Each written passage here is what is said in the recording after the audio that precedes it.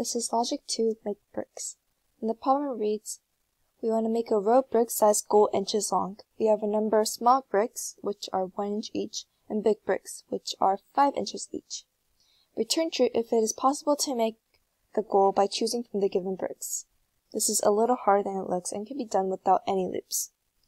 So for our first example, this returns true because when you have 1 big brick and 3 small bricks, that is equal to 8 inches, and that's exactly our goal. And on our second example, we have 1 big brick and 3 small bricks, which is equal to 8 inches, and that's less than our goal, so it returns false.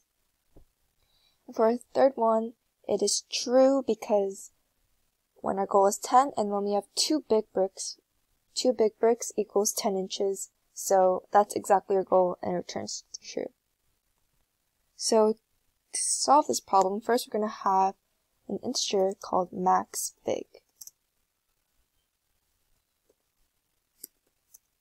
We're going to do goal divided by 5. And this integer is pretty much going to tell us the maximum number of big blocks we can use to make our goal. So pretend, for example, if you use the first example, makeBricks would be 8 divided by 5, and in coding in Java, that is 1.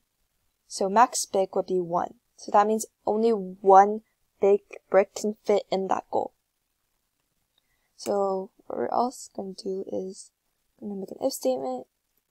We're going to say if the number of big bricks we have is bigger than our max, right?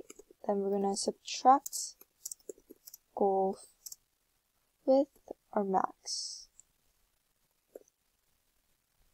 Else, we're going to do goal equals goal minus. That means that the number of big bricks we have is smaller, so we're going to do that. Lastly, we're going to say if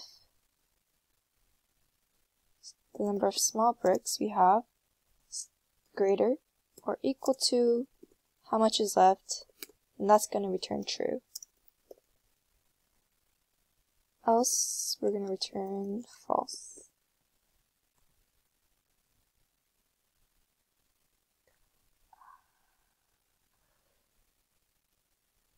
Next, big